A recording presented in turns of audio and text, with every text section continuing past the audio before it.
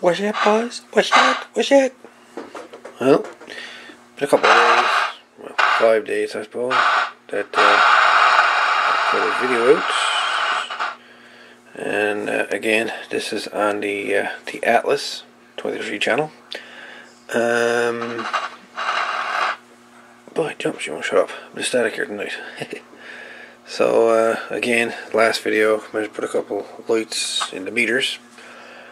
Channel selector, I'm not 100% sure how I'm going to manage to mount a light here. It's nearly almost impossible, but I don't know, I'll figure something out. Still got a light to put in here.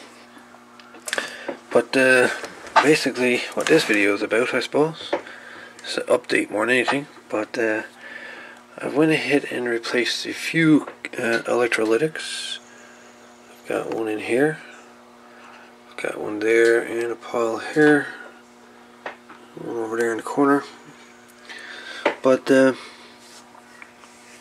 main thing I've been trying to narrow down the last couple of days is why this there resistor over here is getting so warm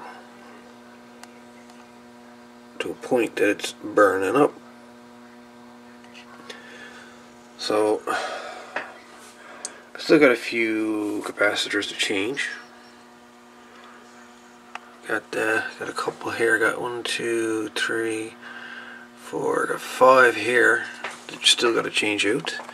And I've got over here 1, 2, 3, 4, 5, 6. We've got about a dozen, I guess, dozen or so electrolytic capacitors left to change out on this Atlas 23 channel. The clock, although I'd love to get it working, unless somebody has a 120 volt motor that can run this thing, I don't think this thing will ever run again, quite honestly. At least I can't get it to do anything.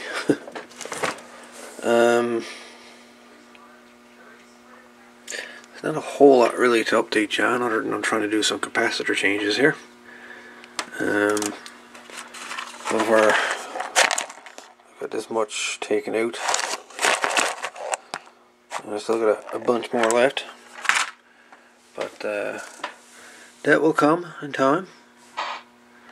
Maybe the weekend now we'll dig right into this. It's supposed to be a really bad weekend in regards to rain, so noisy. So I'll probably spend some time with this, see if we can finish it up. But yeah, the radio is still working normally with no issues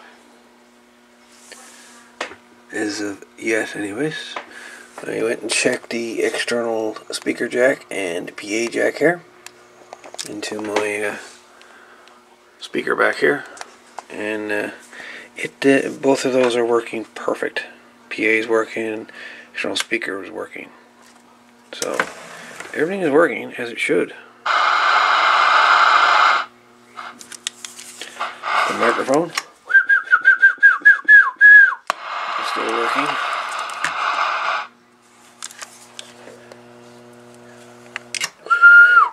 Test 1, 2.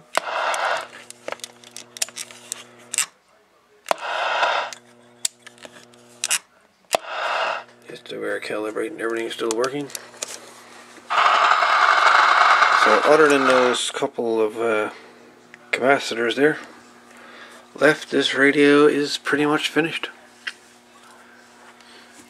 But there we have it. Just a little quick update on what's going on. Anyways, swap out a couple more of these caps and see where we go from there. Alright guys, finally got her completed for the most part. So I'm going to do some testing on her now. Microphone, the original Atlas mic.